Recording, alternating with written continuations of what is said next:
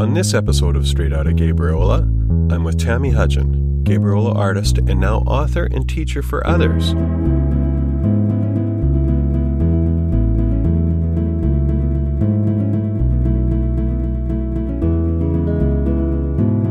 She talks with me about what she's learned about creativity and how she got out of the box of what she thought her life would be. I was so in the box of how I was seen by my family and who I thought, like, my dreams were not big. They weren't big. Yeah. And there was a time where it was like, well, if I could get a job in a bank, man, I'd be so respectable, like I could be a teller. And that's a great job. I'm not saying anything about that job. It's just like, but that was the maximum height of what I thought of, and just have a little house that I'm making payments on. On this Isle of the Arts, there's quite a gang of painters, sculptors, weavers, all manner of creators. And there are some that, well, you see their work, and you know there's something there that just goes beyond. A greater depth and vision infused with a fire that's not just anyone can grab hold of and work with. I can think of Gabriola artists like the Sheila Norgates, Carolyn Bells, Elsa Bluthner's, Terrell Clark's, Minnie Joseph's, Jeff Malloy's, even more. And I certainly don't mean to be exclusive here. Don't get me wrong at all. There are so many talented, creative people from Gabriola. I'm simply trying to set up a bit of a framework for you in thinking about Tammy Hudgeon in particular. Not only for her art, which is collected by fans the world over, but for her story.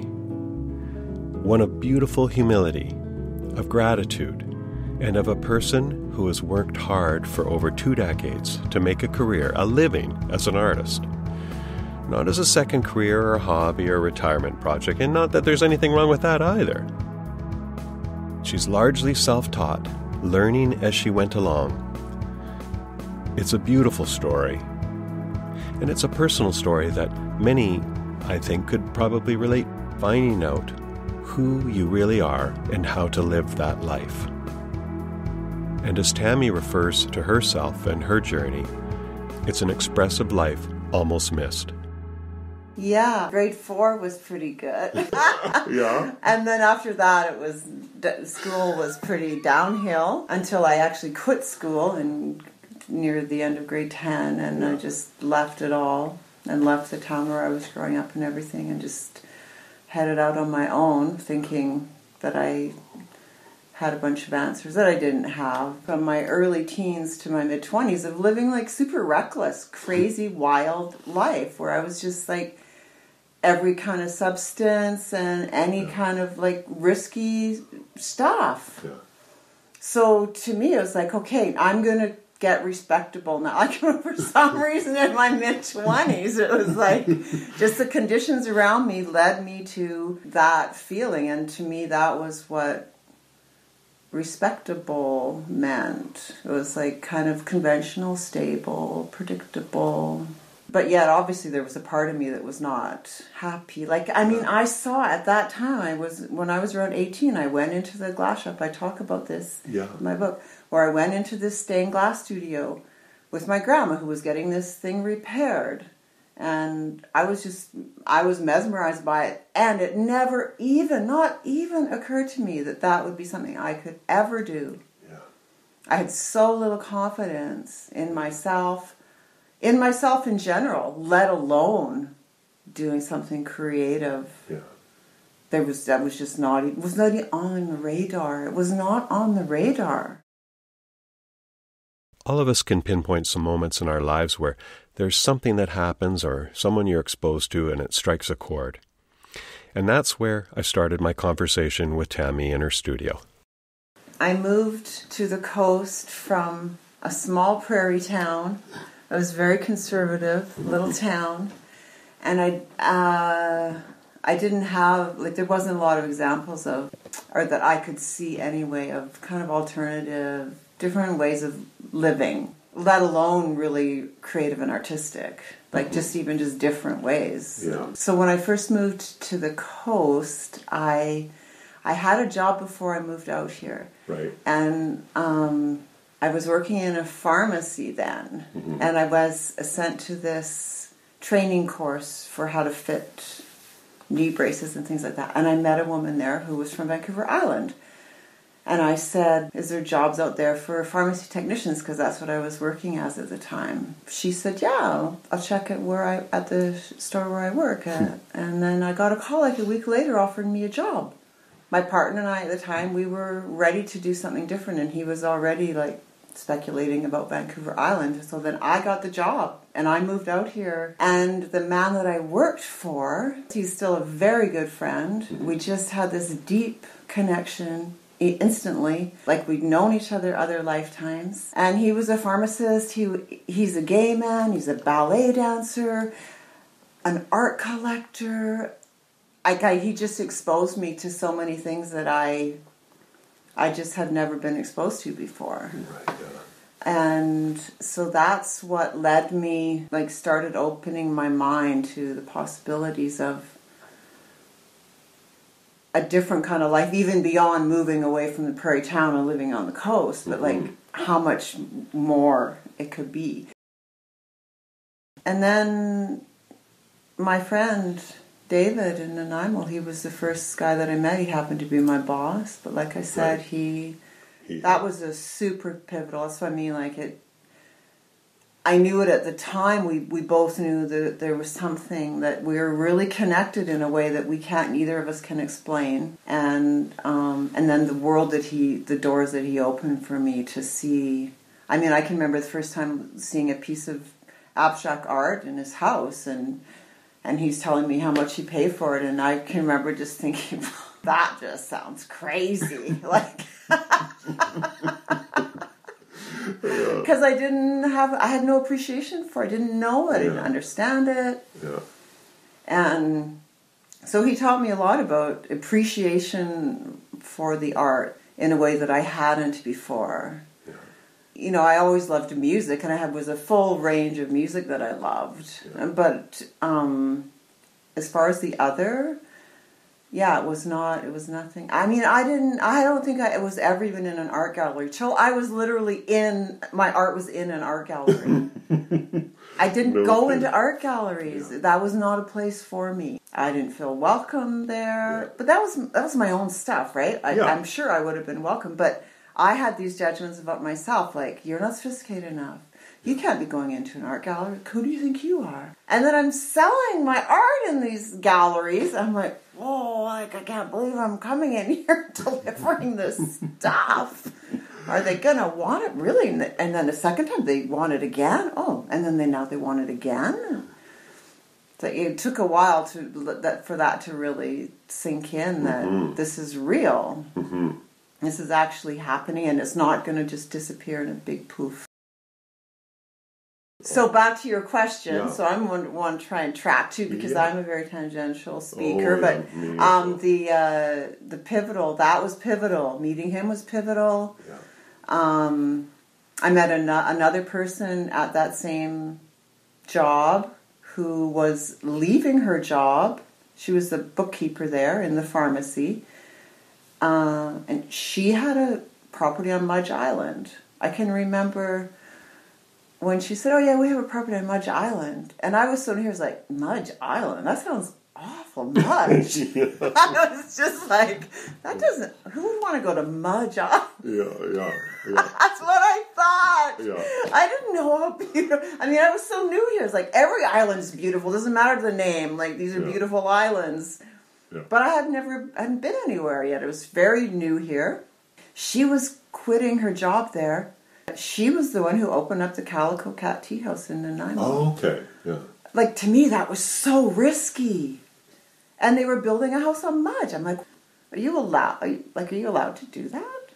The concept was not that you have to have a whole bunch of money and you have to hire someone who builds it. Like, you can't build your own house. Mm-hmm. And you can't just go start a tea room. Yeah. Really? And then she did. And the Calico Cat was super successful. Yeah. She sold it a decade later. And it's like, so that sparked... That's a real Yeah. And then other friends who, like I met, just so many alternative people doing things that just would never have occurred to me. Yeah. So flash forward a few years, and Tammy and her then partner decided to move to Mudge Island too, and built their own home, and slowly the artist that is Tammy started to emerge. And one year at Christmas, I gave my partner this tiny little set of acrylic paints. Because he was the artist in the house. Because that was another thing I always believed. Only one artist in the house. That's it. Yeah. And he was clearly it. And it didn't even occur to me that I would be an artist. He painted one little picture and then he just wasn't interested. And then one day, several months later, I picked them up. And then that led down this path of folk art, like my funny little folk art paintings that were really super amateur. But I was painting on wood. I was building these little stools and toolboxes and things. And I'll show you one of them. So you get an idea. That was one of the first stools that I built, and then I painted a rooster, and I was like, and I just loved that rooster so much. I just loved what I was doing. But I was also super judging. It's such a childlike thing. Like, who would, that's not art. But I loved it so much, I kept doing it. Here's Gabriola's Tina Jones with the song Twice from her 2016 album, Quickening.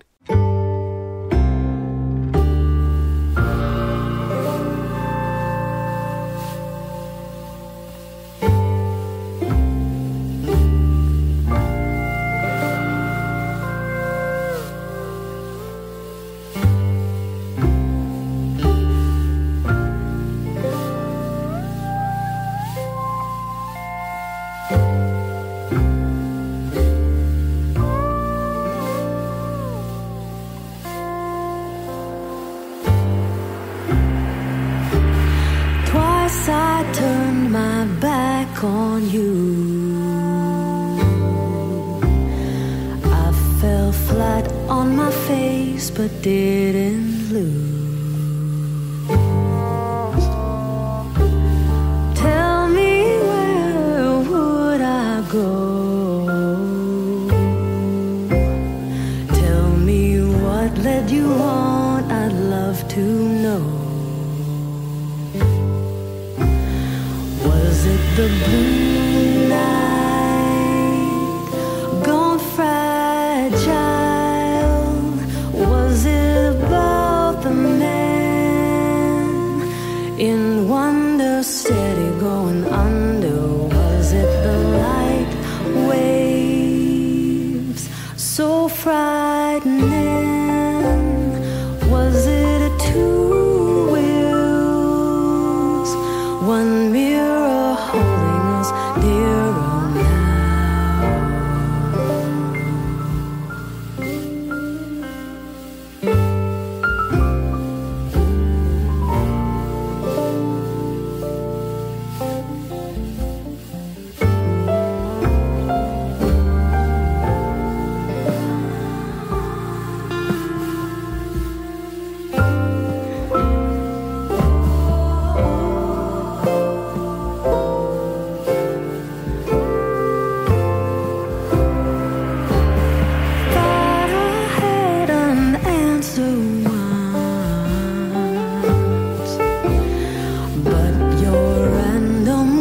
Swept me along. Colossal sign, so I got lost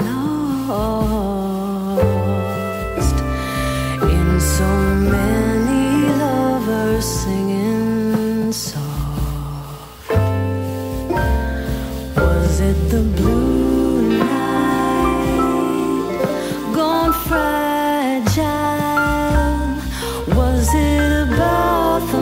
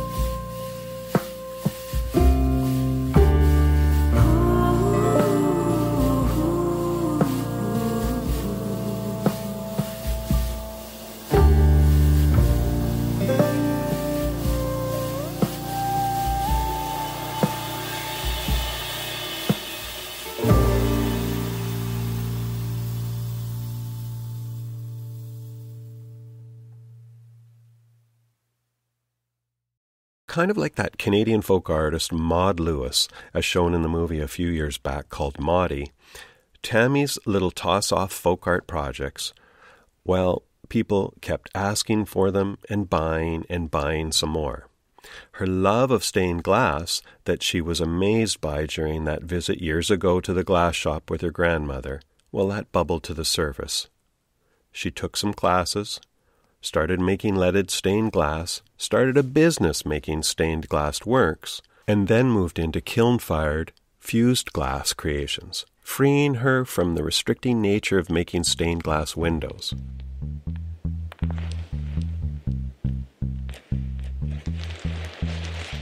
What a creative explosion it was for her. Moving from sun catchers to bowls to constructing large sculptural works of fused glass, bursting with color and depth and meaning. Moving to Gabriola, and now with longtime partner Ode Howard, helping with iron frame works for her designs. By the way, her old notion that she spoke about of only having one artist in the household, there could only be one artist in the household. Well, Ode is a creator too of many things, a multi-instrumentalist on the scale of Prince, and the love of Tammy's life. You're listening to some of his playing around right now. So Tammy's glass art creations were a sensation. She was in galleries, everything was selling as fast as she could make it. But there was a cost, when she felt that maybe glass art was becoming a different kind of a box, limiting her creativity, or as she describes it, like her own soul as two sisters competing for attention. It was a big blur of... the lines were blurred between my art and me, and it was in an unhealthy way. Like I was taking my sense of competence and worthiness from how well my art would do. Mm-hmm. And so that's going to lead you to like disaster, really, potentially, because it can't be tied up in that, right? My self-worth can't be tied up in what I produce. Yeah. And so as long as I'm producing good things, great. And when I produce something somebody doesn't like, and there's always going to be stuff that people don't like. Mm-hmm. And so then when I started painting, I had this whole tug of war too. I loved it. Oh my God, I love these just raw paintings I was making, and I loved the process. I loved the end result. And I could see the look on people's faces. Like there were some people who were like, yeah, go for it. Yeah. My art heroes, at least 3 or 4 of them were just, they bought some of my very first paintings, like, and they still today. Yeah. But the general public was just like, what the hell is she doing? She's successful here. Don't throw away your success. This is you keep doing what you're doing. She's making a fool of herself or something. Yeah. Like I heard people why would she do those paintings? Like I was like, I kept going because I can't not. Yeah, of course. This is what whether anyone else likes it or not. These are happening. This is happening. Yeah. I need it. I need it for my own growth, personal and creatively, and because it's all together. Mm-hmm. It's all together. So the pieces inside of me was the big sister, and then the gnarly little sister who was just like, fuck you, Mm-hmm. I'm going to be messy and dirty, and and that was my paintings. Yeah. Coming in and just like, so what, you glitter? And then there was the whole time of like, people didn't even notice that I had paintings hanging on the wall for probably the first 4 years. They either were noticed them and were completely not interested, or they just didn't even see them. They saw only the glass. And I took that personally because it was such a tender place for that those creative impulses were coming from such a tender place. That's the little sister getting her feelings hurt. And I just wanted, she just wanted to be loved. And the fucking big sister with the glass, And then, so that took me a while. And then I realized, wow, like I want to love and honor all the things that my glass has brought me, and really love and honor my glass, and not take that for granted, that this piece, that I'm letting these pieces fight. And so I did like tons of my own personal growth work. Sure. And came through that. Now, like, everybody lives together. We're integrated in my studio and inside of me. Her creative journey, lessons learned, and making a living as an artist led her to thinking it was high time to put it all down, to record it, and to be at that part of her life that she felt she could share her thoughts and insights with others. In 2020, Tammy released her first book entitled Tender Brave Spirit, An Expressive Life Almost Missed. It's her story and her art carefully blended together in a style reminiscent of another West Coast Islander, Nick Bantock from Salt Spring, and his Griffin and Sabine series of books that came out in the 90s. This one had to come first. This story had to be told. And I had finally the confidence in my own voice and in my own ideas and concepts and beliefs. Because I always used to think that you had to know it all before you could write a book. And for me, like, my thoughts and ideas and beliefs they're a fluid thing. Like, they're not stuck in a place. Yeah. So I had this fear of really stating what I believed, to then be like 5 years later, go, oh yeah, I don't really believe that anymore. But that's okay. Now I can see, no, that's okay. That's what I believed then. Yeah. And we're all too hard on ourselves that way. Yeah. Because, in all kinds of communication, that everyone, of course you're going to evolve and your thoughts are going to change if you're open to it, right? Some people are closed off to everything. Yeah. But that's another part of the message in this book, is stay open to the world and the possibilities. And and the thing is, like, even if, which I will evolve, and some of these things I'm sure I will look back on in 5 years and go, yeah, I would tweak that a bit. I mean, I already have a couple of things where I would tweak that if I was going to do this again, but I'm not going to go into here. This is a done thing. I'm not going to keep going back in, and every time I do a print that I'm going to fix something. So this is it. Yeah, I have to allow space for myself to evolve, and then also know that where this book is, it's going to land for different people at different times too. So where maybe some of my beliefs evolve differently beyond this. However, this book in 5 years could still land on someone else in exactly the right place for them to take in. And that's what it's like for me when I read other people's books. It's like I can take it in at the level that I'm at of understanding these concepts or my own personal beliefs. Right. And then I could read the same book a few years later and go, oh, then there's that. Oh, that's cool. Right, yeah. I understand this layer, but I didn't, it just went right past me before. You know what I mean? Yeah, I know it exactly. And by extension, I think of, and it's the same with your art and the art that you produce. I mean, it's going to land in people that are at a point or that need to receive it, which is like all art, right? It will either speak to or it won't. Yeah, now I can love it all. Yeah. Which is why I can make the art journals the way that I do, and now I'm teaching it. Like, I never saw myself as that either, but the book led to that because I started to see myself differently. And like you were referring to, of the age that I am now, like I've been such the student, and I still am. Yeah.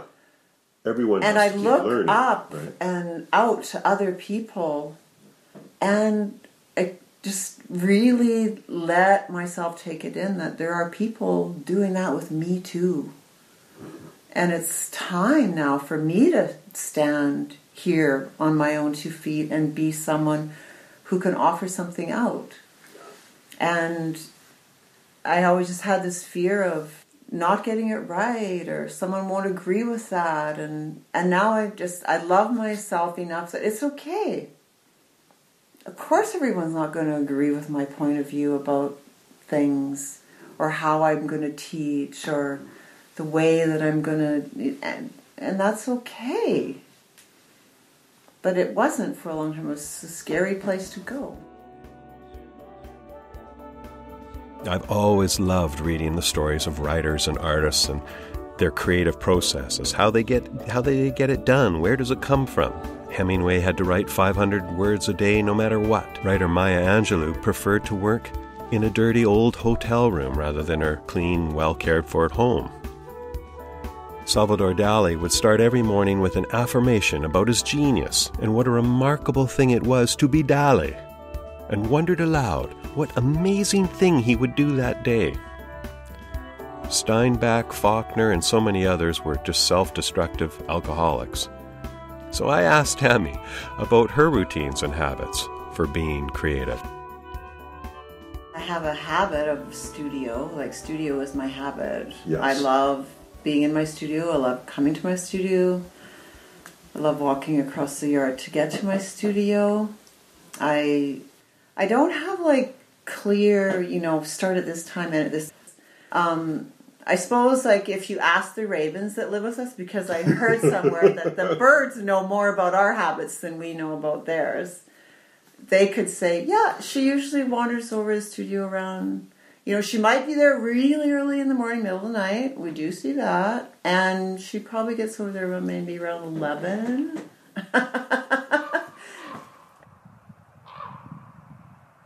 And then I take care of some businessy things. Really the best creative time for me, either late afternoon and then into the early evening. That's always been a pretty creative time. That's when I can settle into something and stick with it. And sometimes I'll settle into something there and I'll stay with it right until like the wee hours if I'm really, really in it. Or if I have a major project that I'm working on and the flow's there. I would love to be the kind of person that has that, yeah, I'm in the studio. Like a friend of mine, 5 in, every morning he's in a studio. He's 4 hours in there before his whole house kind of wakes up, and that's his thing. Yeah. And I was, I want to do that. But it's just like, That's not your thing. No, it's not. So it's a little bit more random. But once I settle in, or I remove the distractions that will keep me from settling in, then I can really be in.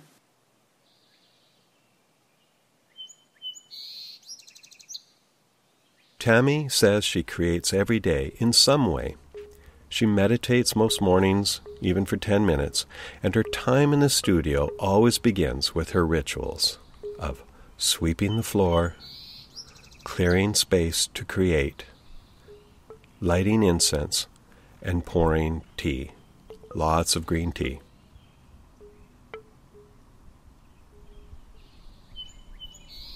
And with a daily walk barefoot on the earth, no matter the weather, taking inspiration from her surroundings, the sights and sounds of life, places visited, books, music, and all forms of artistic expression. And nature is always prominent. I'm inspired by I'm inspired by the natural world. It's not always direct though. Like, it doesn't always seem like doesn't always come out as a direct translation. Sometimes it does, but sometimes it's the feeling of being outside, feeling the wind, the energy of the waves hitting the shore, or when I'm in Alberta, like looking out over the vast Massive expanse sky and the sky, and so I think feelings are quite a lot involved.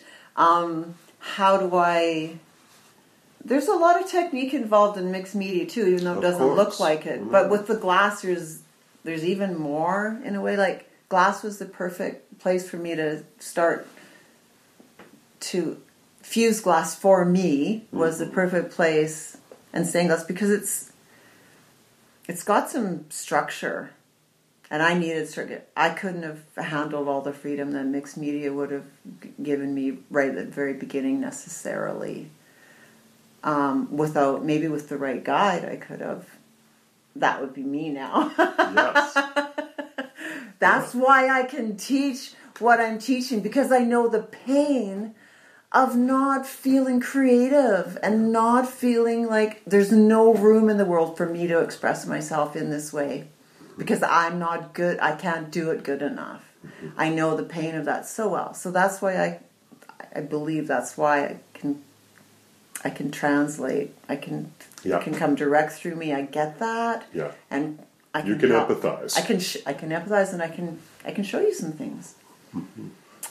So with glass, it was more precise. So even though it felt overwhelming at the beginning, even with learning stained glass, I'm a super determined person.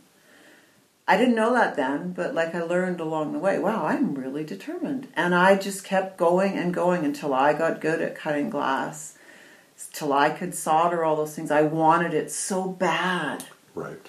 I just wanted it so bad that I would put in the time. And that's true now too. Like the desire, I have a strong desire for when I got my projects, it's a powerful energy. Sure. And so that's fed by, are you taking notes or doing little sketches in a journal? No, well, I mean, no, at the beginning, no, I didn't keep a journal for the first 10 years of when I was creating professionally at all. Yeah. I never drew any of my glass designs. I just started cutting glass and putting things together. With stained glass, you often will use a pattern. And so I would use patterns that other people had made to make a stained glass window or something. Yeah. And then I was invited by the man, my good friend, who has been such an inspiration, to create a stained glass window for his house. And he didn't want me to... I said, well, let's look at these pattern books. Pick one you like. He said, no, I want you to design it. And I'm like, what? I don't know how to do that.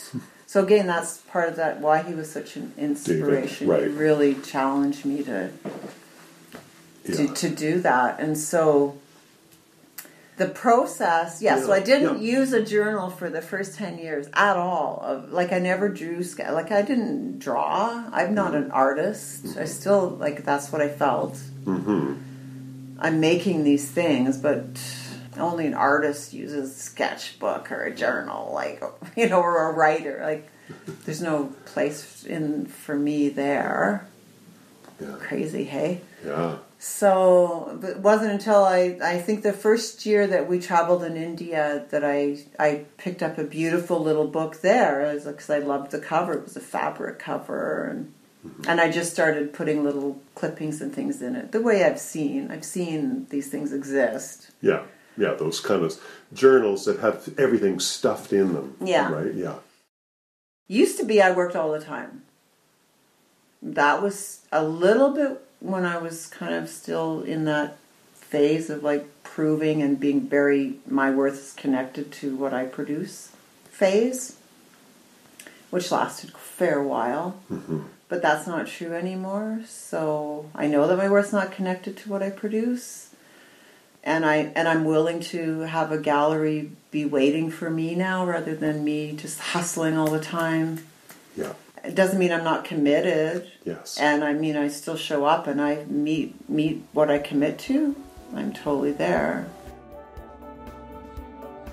If you're curious, if a person is curious, that's all that you need to start exploring creativity. Or if you're really accomplished in one area and you're afraid to try something different, or if you've never tried any of it, what are you curious about? That's the place. That's the thread to follow, because it isn't usually some big, oh my God, you're the most amazing drummer. I heard you drumming in that drum circle. Now you're a drumming hero. No, it's often there's these little clues, and we miss them because because we have the belief that it's going to be some big revelatory thing, or that you have to work hard for many years to have something. But really, like, what are you curious about? Because curiosity will lead you to that. It will lead you somewhere, and then be curious about where it leads you. I've posted links on the show's notes to Tammy Hudgeon's art studio, as well as a directory of all Gabriola artists from the Island's Arts Council. I want to thank Tammy for the tea and the time in her warm, light-filled studio on a cold, cold day. And to Tina Jones, see her web link as well in my notes, and Ode Howard. And thank you for listening. I'm going to be creating until as long as I'm here on this planet. Absolutely. And one time during this kind of journey in my mind, I don't know, maybe there was a musical journey kind of thing, and I suppose there might have been like a pot brownie or something. I don't know, but I had a vision of me as an old woman, and like, I don't have children, so I'm not going to have the family thing where people gather around that. And I'm super introverted anyway. Like, not that would stop family, because I would want that, but yeah. I could just imagine being the old woman who's like still creating like super cool things, and that younger people come to just be like, oh, there's that cool old lady who lives over there, and she's making these really rad shit, like, you should see, you want to come and talk to her for a while.